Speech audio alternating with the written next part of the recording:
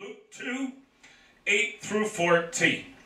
The King James text today reads, "And there were in the same country shepherds abiding in the field, keeping watch over their flock by night. And lo, the angel of the Lord came upon them, and the glory of the Lord shone round about them, and they were sore afraid. And the angel said unto them, Fear not, for behold, I bring you good tidings of great joy, which shall be to all people. For unto you is born this day in the city of David a Savior, which is Christ the Lord. And this shall be a sign unto you. Ye shall find the babe wrapped in swaddling clothes, lying in a manger. And suddenly there was with the angel a multitude of the heavenly host, praising God and saying, Glory to God in the highest, and on earth peace, goodwill toward men." Amen. Father, today, God, once again we thank you, Lord, for this time, for this season. We thank you, God, for this opportunity to reflect upon and remember that moment in human history when divinity and humanity met in that manger in Bethlehem. Master, as the word of God would go forth today, no one stands more aware of his human frailty and the need for the anointing of the Holy Ghost. No one understands the need for this more than I do. And I ask God today that your anointing, your power, your presence would rest upon me as your messenger. Help me, O God, to deliver the word of the Lord in a fashion that is pleasing in your sight, and in a fashion, O God, that causes it not merely to be heard in human hearing, but rather, O God, so that it might bring about change in human hearts. Touch us today, O God, by reason of your word, for we ask it in that precious name, Jesus. Amen. Praise God and amen. I grew up in a fundamentalist Christian family on my mother's side. They were all Assemblies of God, and I grew up in the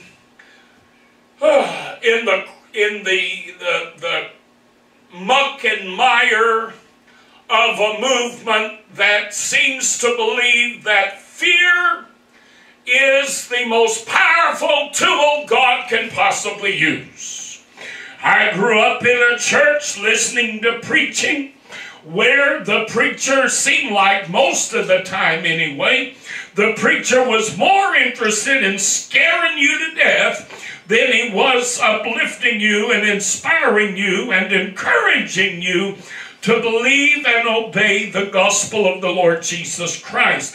There's this mentality within fundamentalism and evangelicalism that the best way to get people to the foot of the cross is to scare the life out of them. You got to scare people to death. We hear more preaching about hell than we do heaven. We hear more preaching about the devil than we do about the Lord. We hear more preaching about the judgment of God than we hear about the mercy of God, the love of God, the grace of God. And it's so sad, because when we go back to the very beginning of the gospel story, when we go back to the very start of that wonderful occasion when God manifested himself to the human family in the person, in the body of the Lord Jesus Christ, when God himself was born into human existence at the very beginning, Fear was not part of the plan. Fear was not the crux of the message. As a matter of fact, the very opposite was true. Hallelujah. The angel of God appeared to the shepherds in the field. And of course, any time the glory of God is revealed, people tend to get scared. You let the glory of God be revealed and folks begin to quake and shake. It's a little scary. Well, I got news for you. The Word of God tells us that the glory of God is seen. Listen, this is what the apostle told us. In the face of Jesus Christ. You want to see the glory of God? Hallelujah. Look Jesus in the face. When that angel appeared to the shepherds in the field, he was bringing news to them of the revelation of the glory of God on planet Earth. And of course, their reaction, as so often is the case with anything concerning God, you start talking about God, and how many people immediately go to a fear response? You start talking about God, and people who really believe and understand there is a God, immediately they go to, oh boy, judgment. Oh boy, yeah, condemnation. Oh boy, yes, because that is the concept and the understanding of God that they have. I've got news for you today. The Old Testament message of the law didn't do a whole lot to inspire the notion of God that is gracious and merciful and kind. No, the law was given not to reveal God to humanity. Listen, this is what the Word of God tells us. The law was given to reveal sin. The law was not there so we could understand God. The law was there so we could understand sin. The Word of God said, where there is no law, there is no sin. There is no transgression where there is no law. You cannot transgress something that does not exist. If there's no speed limit on this road, then you cannot break the speed limit. Do you hear what I'm telling you now? In order to break the speed limit, there has to be an established legal speed limit. And that speed limit has to be posted. Am I telling the truth now? Yep. Well, that was the nature of the law. So the law created in many people fear, and therefore anything that came from God immediately was to be feared. And yet, interestingly enough, at the very beginning of the Lord Jesus Christ's life, the angel of God appeared to the shepherds. And the first words off his lips were, "Fear not." Hallelujah. Now notice, he did not say, "Fear not, because I'm not here to hurt you." Nope. That's not what he said. He said, "Fear not." Why am I telling you not to be afraid? For behold, I bring you good tidings of great joy. Hallelujah. He said, don't be afraid, fear not, because honey, I've got good news. Matter of fact, I've got great news. Hallelujah. I bring you good tidings from the beginning, Tommy. The message of Christ was a positive message. Yes. The message of Christ was good tidings that would bring great joy. Oh my goodness. Would it be great joy for the Jew, excluding the Gentile? Would it be great joy for the heterosexual, excluding the homosexual? Would it be great joy for the white man or for the brown-skinned man, excluding those people of color or those people from the Far East? No.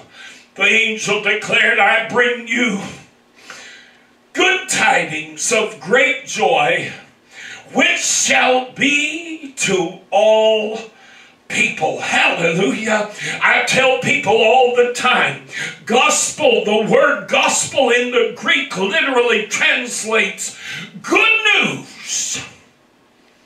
And it is not good news for this group over here and bad news for that group over there. What makes our church different than First Church down the road is that the gospel we preach is good news. Whether you're straight or gay, whether you're black or white, whether you're old or young, whether you're rich or poor, whether you're fat or skinny, whether you're ugly or pretty, that's good news to all people. Hallelujah. Yes, amen. Oh my goodness. When you understand the nature of the gospel of Jesus Christ, you understand that nowhere in the message of Christ is the message hope for one and condemnation for another. That is not the gospel. That is not the gospel. The gospel is good news. It is good tidings of great joy, which shall be to all people. For unto you is born this day in the city of David a Savior, which is Christ the Lord. You know, the angel using the phraseology unto you is born this day is very interesting, because when a baby's born in our world, it is not celebrated as being an addition to the human family. It is celebrated as being an addition to the family of the mother and the father and the grandmother and the grandfather. That baby isn't born unto us, it's born unto them. Am I telling you the truth now? Somebody has a baby, they don't send out an announcement that says, hey folks, unto you is born little Johnny or little Billy or little Freddie or little Susie or little Annette. No, they say, we've had a baby. Am I telling the truth? Mm-hmm. But see, the angel was revealing an eternal truth, a powerful truth, a wonderful truth. In the very beginning of the Lord's life, he was revealing something that was powerful and wonderful.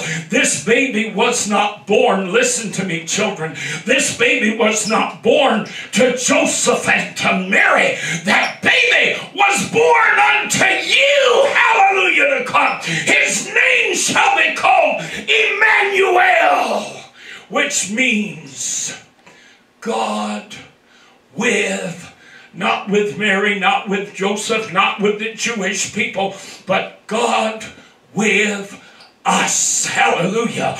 God with the human family. The Word of God declares in the 3rd chapter of the book of John, the writer of John, his account of the gospel of Jesus Christ. And in the 3rd chapter, the Lord Jesus Christ is quoted as speaking to Nicodemus in the garden at night, having a secret meeting. And immediately after explaining to Nicodemus that one must be born again if they have any hope of making heaven, immediately after that portion of their conversation, the Lord Jesus Christ began to say more. He said, for God so loved the world that he gave his only begotten Son. You see, that baby in the manger was not a gift to Mary. When my mother had me, I was a gift to Mom. I was a gift to Dad. When your mother had you, you were a gift to Mom and Dad. But Jesus Christ was not a gift to Mom and Dad. No, Mom was nothing but a tool. She was the avenue, the means by which this gift from God to the world should be made manifest and should be given. Hallelujah.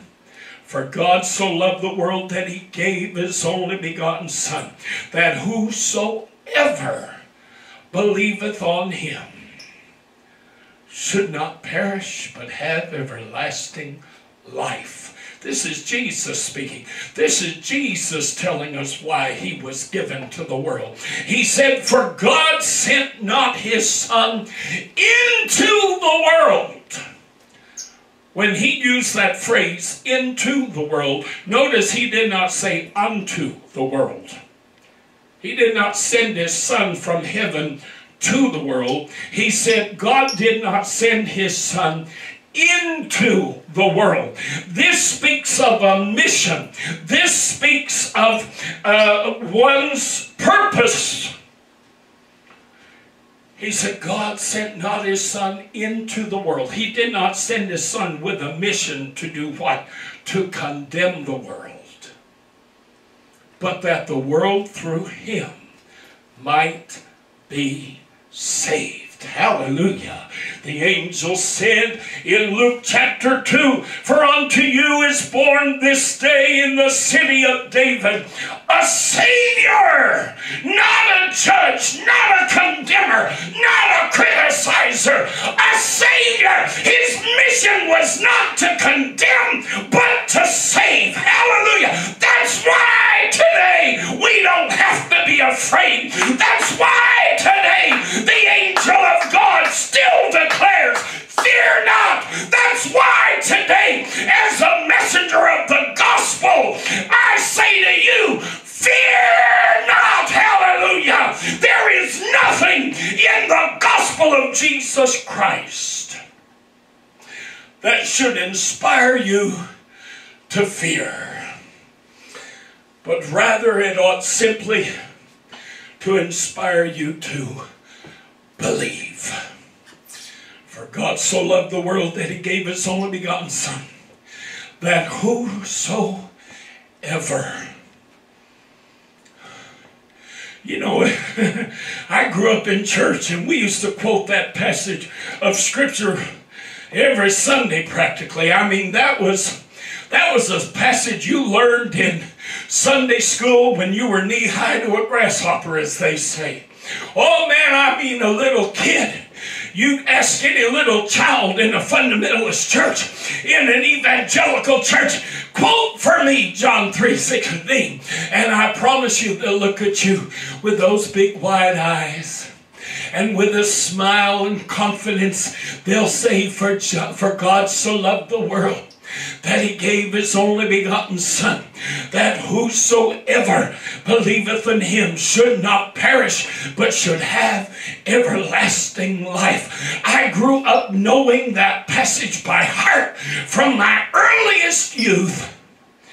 And yet, it's only been in fairly recent years that I genuinely understood that passage.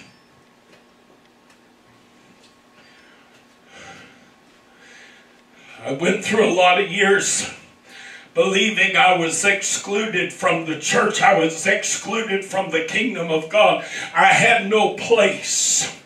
God didn't want me. I was innately wicked. I was innately evil. There was something wrong with me because of who I was and what I experienced psychologically and emotionally and sexually, and who I was attracted to. And all these issues, I was convinced, excluded me from the kingdom of God and by extension from heaven. And it took many, many, many years for God to convince me. I said, for God so loved the world that he gave his only begotten Son, that whosoever.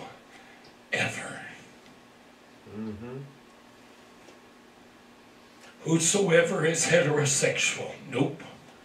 Whosoever is Jewish, nope. Whosoever attendeth an Assemblies of God church, nope. Whosoever joineth the Jehovah's Witnesses, nope. Whosoever is part of the Mormon organization, nope. Whosoever believeth in him should not perish, but have everlasting life. It took me a long time, booby, to understand that whosoever included me. Hallelujah. You see, whether you're straight, gay, cross-eyed, or blind, that does not prevent you from believing on the Lord Jesus Christ. Who you are does not affect your ability to believe on the Lord Jesus Christ. And if it does not prevent you from believing, I've got news for you today. Fear not! Because if it can't keep you from believing, it can't keep you from receiving. Hallelujah. If it can't prevent you from believing this gospel, it cannot prevent you from receiving the promise of the gospel, which is, whosoever believeth in him should not perish, but should have everlasting life. Everlasting life is available to you today if you are able to believe in the name of the only begotten Son of the living God. Hallelujah. For unto you is born, unto you is born. The shepherds, I didn't have any pregnant wife. I wasn't expecting any babies. But the angel said, unto you is born this day. I got news for you. In Luke chapter 2, that angel wasn't just talking to those shepherds. That angel was talking to you and I. For unto you is born this day in the city of David. Not a judge, not a criticizer, not a condemner, but a Savior, which is Christ the Lord. Oh my God, this Savior that has been born is the Christ. He is the anointed one. He is the promised one. He is the one that God said before creation, that God promised before creation, before the foundations of the earth had been formed. God had already spoken and said, I will send a Savior. And according to John chapter 1, the Word was with God, and the Word was God. Therefore, God must have said, I will send a Savior. Oh, listen to me, children. Will be that Savior. Hallelujah to God. God spoke that promise. He promised a Christ. He promised a uniquely anointed one. In the Old Testament prophets, they declared that our God, the God of Israel, would come. He himself would come. The Word of God said, and then shall the eyes of the blind be opened. Then shall the ear of the deaf be unstopped. Then shall the lame man leap as an harp. When would those things happen? According to the prophet, when the God of Israel appeared. Oh, hallelujah.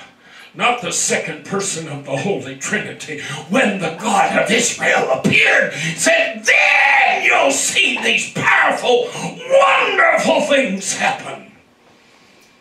And we know from Isaiah's prophecy in Isaiah 9 and 6, his name shall be called Wonderful Counselor, the Mighty God. Now God himself declares over and over and over and over and over again throughout the Old Testament. He speaks through the psalmist. He speaks through the prophets. He says, I alone am God, and beside me there is no other. He declares through the prophet, before me there was no God formed, neither shall there be after me. So God never created anyone or anything that would be called a God. Do you hear what I'm telling you today? So my Jehovah's Witness friend, you better get your doctrine right, because God did not create someone who would be called a God. No, In Isaiah 9:6, Isaiah declared, his name shall be called Wonderful Counselor, the mighty God. Hallelujah. There is but one singular mighty God, and that is Jehovah. That is Adonai. Hallelujah. His name shall be called Wonderful Counselor, the mighty God. And in case there's any confusion as to who that baby in the manger, Christ the Lord, would be, Isaiah said, his name shall be called Wonderful Counselor, the mighty God, the everlasting Father. You confused about who Christ the Lord is? You see, when those Jewish shepherds heard the angel make this declaration, they understood very clearly that what the angel was saying was that this was the Christ, meaning the anointed one, the promised one, the Messiah that was to come. But then the angel tacked on the Lord. Well, I got news for you. Every time a person of Hebrew heritage prays, they begin their prayer with a passage from Deuteronomy that declares, "Hear, O Israel, the Lord our God is one Lord." It doesn't matter how he reveals himself. It doesn't matter how many times he reveals himself or what he reveals himself as.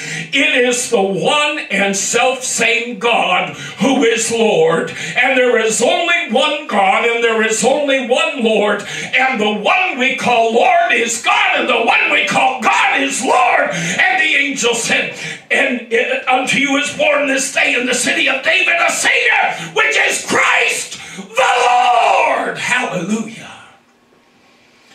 The Word of God told us in prophetic fashion that when Jesus came, said his name shall be called Emmanuel, which being interpreted is God with us. Hallelujah. Got news for you. Those shepherds knew what the angel was saying. My Lord, have mercy. God has come. Hallelujah. God has come.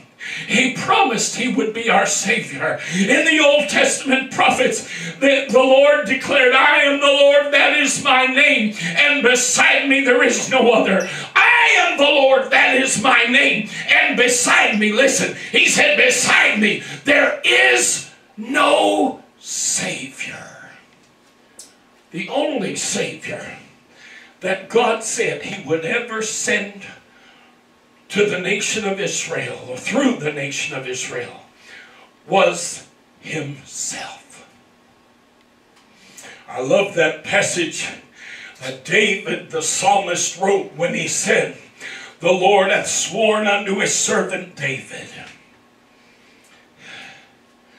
and he will not turn from it." Say, God made a promise to me and he will not back away from it. "Of the fruit of thy loins shall I sit upon thy throne." God told David, "David, through your heritage, through your bloodline, I am going to come and I am going to sit upon your throne." That is why the angel of God declared, "For unto you is born this day," where?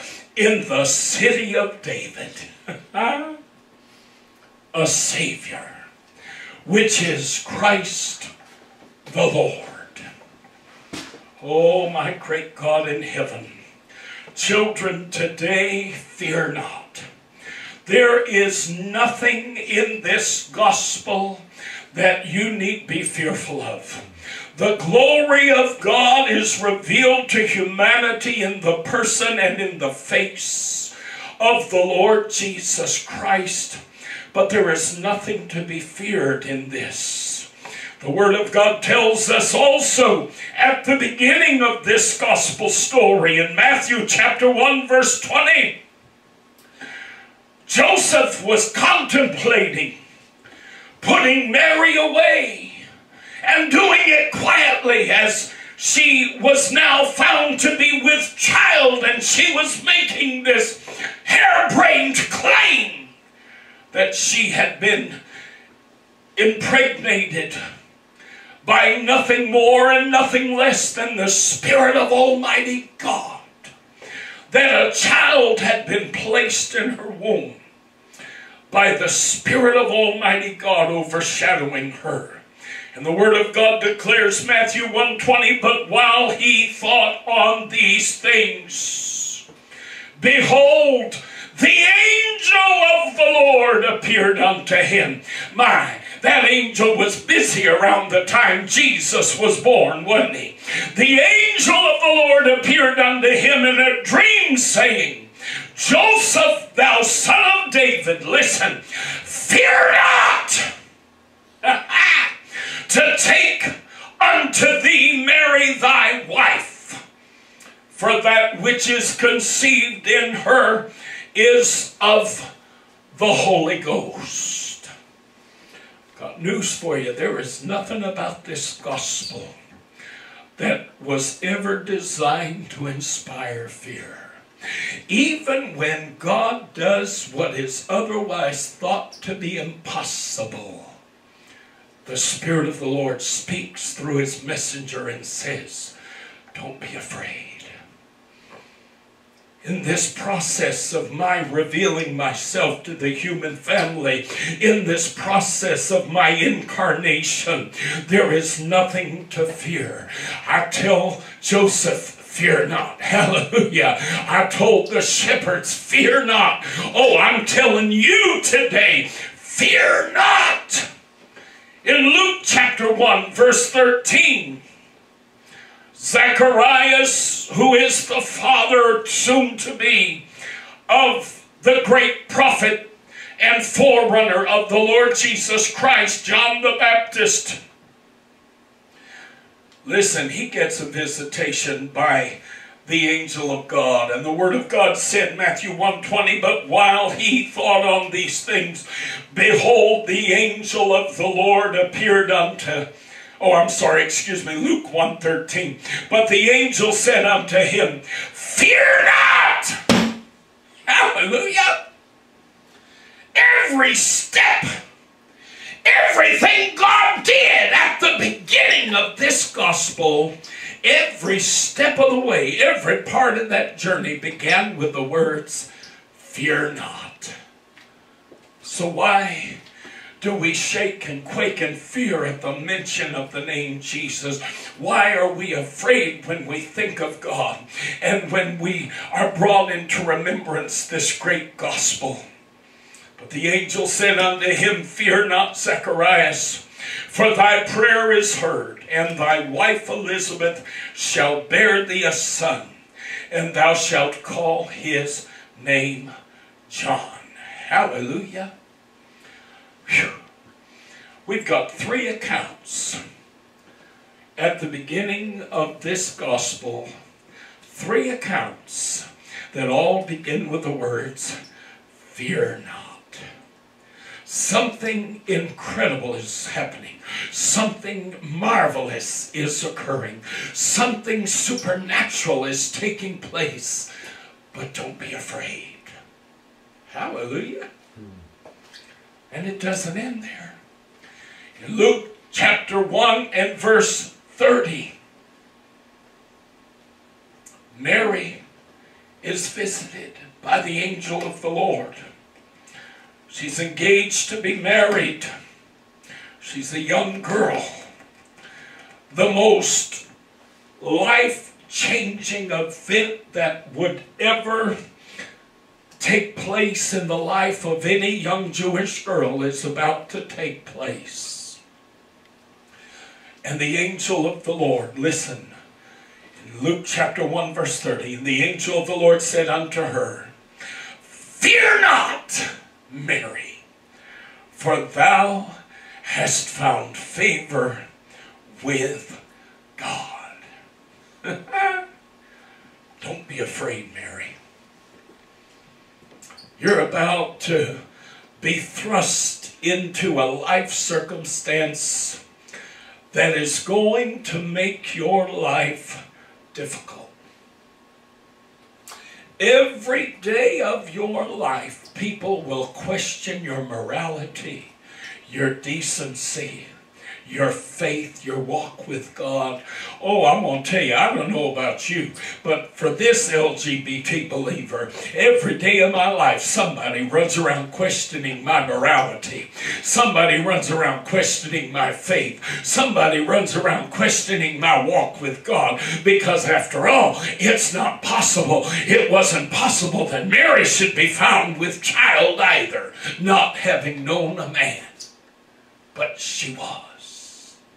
Because God was doing something. If you have a problem with me being a Christian, if you have a problem with me serving God, if you have a problem with me being part of the church today, I've got news for you. It's your problem. It's not God's. Hallelujah. Because the Word of God declares what is impossible with men is possible with God. Jesus said, nothing is impossible. Then he tacked on these two words, only believe. Hallelujah. If you can believe it, you can benefit from it. He said, let me tell you something. This gospel started with the words, fear not. Hallelujah. It started when I sent my angel to have a discussion with Mary with the words, fear not. It started when I sent my angel to Joseph in the night through a dream. And it started with the words, fear not. It started when I spoke to the father of John the Baptist, who in his old age would finally experience the birth of a son, something he had given up all hope concerning. And it started with the angel speaking the words, fear not. And when I first opened my eyes as a newborn infant, still covered in afterbirth, surrounded by hay, surrounded by the breath of animals and the stench of dung. Not born into a castle, not born into the home of a king or a pharaoh, but born in a manger, in the most humble environment that anyone could ever imagine one being born. I'll tell you, if this story were made up, very few people make up stories with such odd circumstances. If somebody just sat one day and decided to write the gospel of Jesus Christ, they probably would have had him born into a king's home. They probably would have had him born a prince. They probably would have had him born into wealth, am I telling the truth? Or born into privilege. But that is not the case. The story of the gospel of Jesus Christ is so full of contradiction in terms of how the human mind would perceive that such a thing should transpire. God did everything exactly opposite the way we would think that it should happen. Am I telling the truth? I mean, after all, if God's going to be born into humanity, then surely he'd be born to the richest among us. Surely he'd be born into the most powerful family. Surely he'd be born into the greatest kingdom, not the smallest, tiniest kingdom on earth, Israel. And the kingdom on top of everything else that was conquered and under the rule of a foreign leader. No, God has a way of doing things. And his ways, the Word of God says, are past finding out. I'm here to tell you today, children, The gospel of Jesus Christ is good news. It is good news. Took me a long time in my life to finally come to realize that gospel genuinely is good news. And it's not good news for some and bad news for others. It's not hope for some and condemnation for others. It is good news for all people. And that includes you. If you're part today of the LGBT community, I want you to understand this gospel is good news for you too. Yes, and because it is good news, I want to tell you, as the angel spoke to Mary, as the angel spoke to Joseph, as the angel spoke to Zacharias, as the angel spoke to the shepherds in the field, watching over their flocks by night, fear not. There is nothing to fear. It's all good. I'm going to close with this little analogy, and I hope I don't cheapen my message today by doing so. But if an enormous spaceship were suddenly to break through the clouds and appear in the sky, and it was of such a size and magnitude that it could easily be equated with, for instance, the city of New York or the city of Los Angeles. We've all seen movies with these enormous, gigantic spaceships, you know. That ship would probably terrify the flames out of us. Just like when we think of God. We think of how big God is, and how awesome God is, and how powerful God is, and how final and just his judgment will be in the end. It can inspire fear. But then if one little tiny alien were to come down from that ship, now he's not the entire alien race, but he's just a little tiny portion, a little representative. And he's no bigger than we are. He's no smaller than we are. But rather, he's very much, on scale with us. If that alien were to appear on planet Earth, and as he appears, the first words off his lips were, "Fear not. I've got good news." Hello now.